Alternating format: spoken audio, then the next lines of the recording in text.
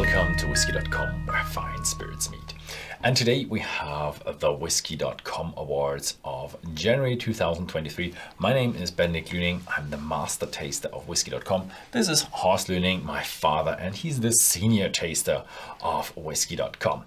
And I did a little change with the awards, and what we did is we actually did a little bit of a sequence in the awards. We have a little podium where we have the gold award, the silver award, and the bronze award. And yeah, the gold award is the best whiskey of the month, and the others are in that respective order. But we're also gonna have nominations because how good the whiskeys are for a month, that varies quite a lot with what you get over the month. Maybe we have one month where you don't even have a bronze award. Or a gold. Or a gold. That would be really bad. But in most months we also have a little bit more. So what we have is nominations. So when we had the discussion of which ones do we eliminate, they easily go the first ones, but then there were like 4 at the end, and we had a little bit of discussion, and the Benriach 16 just make it. It was just the others were better, but it has an honorable mention. It got nominated for the Whisky.com Award January 2023. Yeah, it's 16 years of age and costs around 80 euros, dollars, pounds. So it's not too expensive for a 16-year-old. Yeah, I tried it. It's a triple cask matured, or 3 cask matured, they say here. A little bit of smoke in it, but a lot of fruitiness, fresh fruitiness, a lot of apple in it. That's what I've written down. That's what I can still remember of that. And it's a nice, strong flavored whiskey. So yeah, I really would love to have it on the podium, but there's only place for 3. So talking about 3. Third place goes to Aberfeldy 18 Bolgheri. That is a...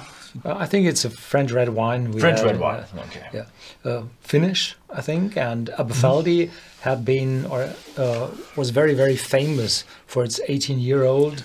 But then they sold so many of those 18-year-old bottles that they reduced the size to 0.5 liters, and now they come back again with these finished bottles. We had the second one very close in the finish, the 15-year-old, but it didn't make it in contrast to the 18-year-old. It's definitely the better one, and this is priced in the 60s, I think. Yeah, around. Pretty good for an 18-year-old Aberfeldy, also with the limited edition.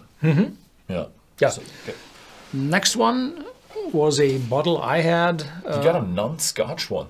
Yeah, it's called the Pokeno, nicht Pokemon, Pokeno, and it's a Discovery, and it's a whiskey from New Zealand, from the Northern Island, a young one, just 3 years, and it's from first fill bourbon and sherry casks, and is for a non-age statement whiskey, so ripe, so full, so mature. It's very, very, intense, and the bottle itself, we decided just to put the bottles here on the podium. It's quite tall. It's quite tall, and I think it's worth a silver award. Yeah, nice. Sounds really nice, and I'm really excited that we don't have just Scotsman on the podium.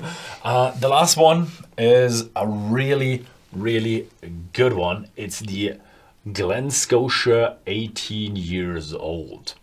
It's a very strong, spicy, here it says aromatic and spicy, and that's really the main consequence of that whiskey. It's very strong, it's rough, it's old school Campbelltown whiskeys. And you don't get these Campbelltown whiskeys a lot these days.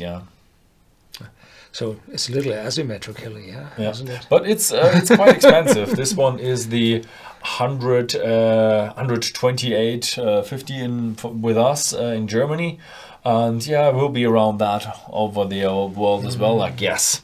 Depends on the taxes where you live. Very strong, nice whiskey. We didn't try this together, did we? No, okay. I hadn't had that. Yeah.